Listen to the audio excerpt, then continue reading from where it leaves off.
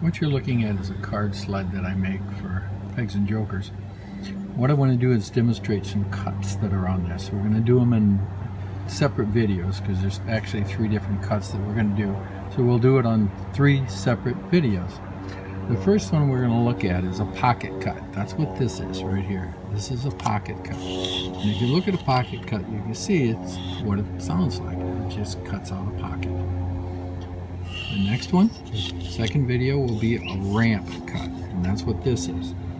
Starts at 0, goes down to 0.6 inches, and it is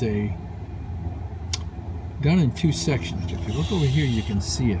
Because the CNC I have will only cut 0.3 inches at a time, what happens is, get the shadow out of the way, you can see it there. I cut 0.3 and then do 0.3 again.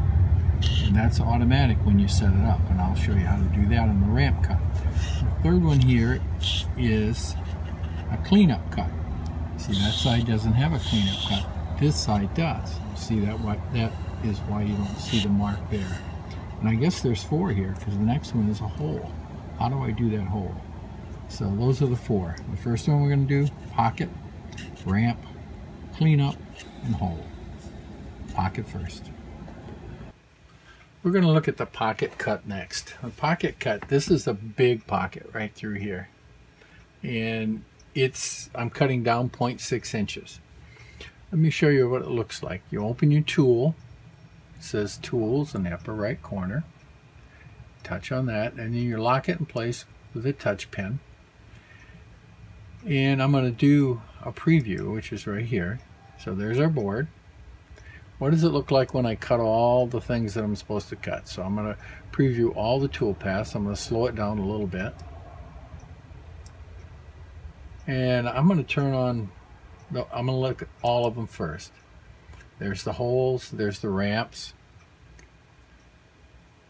The ramp is discussed in the second video.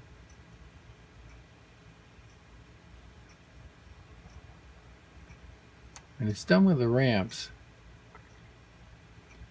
It's going to do a cleanup. And then it's doing the pocket. This is the pocket. And it goes down to 0.6 inches. And it takes 2 passes to get there. So that's what we're going to focus on right now, is the pocket. So I'll close our preview. Well, let me go back and reset it first. Reset the preview. So it's a nice clean slate. We'll close our preview and look at our tool paths. If you look at your icons, you can see that this one right here is called Pocket ToolPath.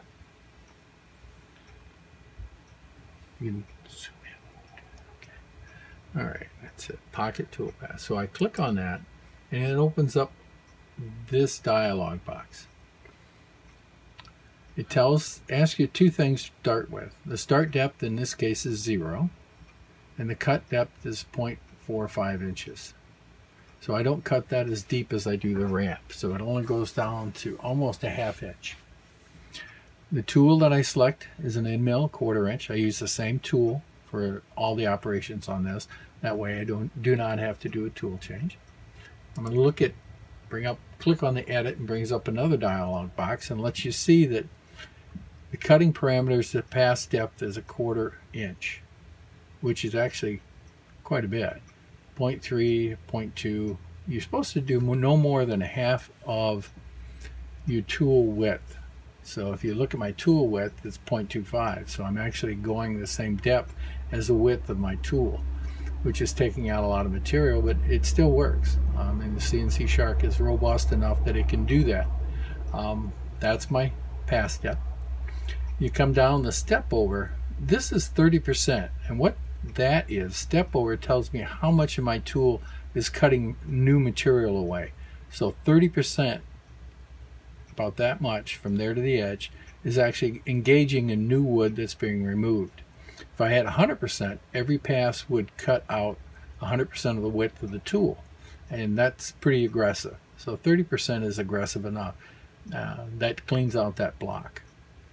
You come down a little bit farther, you look at your speeds and your plunge rate. Plunge rate is how fast it goes down. Speed is inches per minute that it travels. And I set that at 140. That's pretty standard for me. Then you click OK, and you can see that that's all set up for you. Now, to clear a pocket, you have choices. If you look, I chose Climb, which basically starts in the center and works its way out. You can do Raster, which goes back and forth. Whichever one you want works fine. I just use Climb. This one here.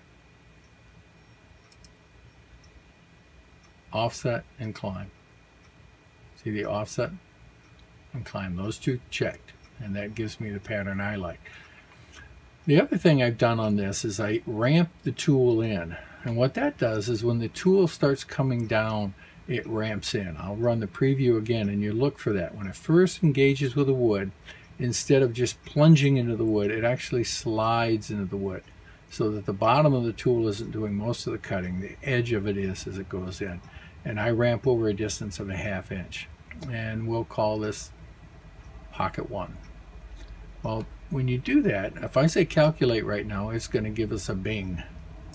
And basically what it's saying is, over here in the dialog box, it's saying you don't have any vectors selected.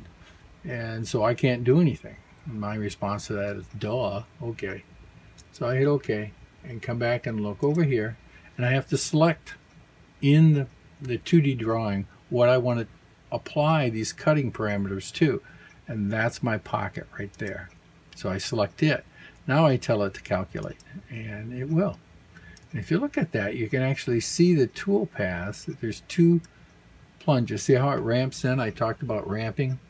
See right there how it ramps down in, and then it ramps back this way, and then it starts cutting that whole area. And then it does it again for the second pass. So it's slowed down, so I'm going to preview this, and I'm going to use Preview Visible Toolpath. You can see it cutting.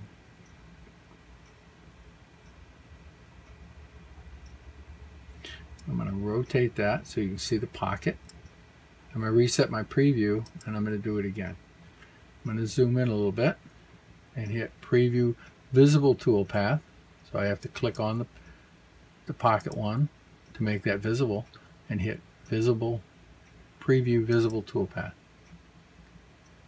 You see how it's overlapping just about 30% of the blade when it's cutting, and then it pulls out and retracts. Slow it down a little more. You can see it one more time. Reset. Make it visible. There we go. See the edge there? It's about 30% cut. And that's how you do a pocket cut.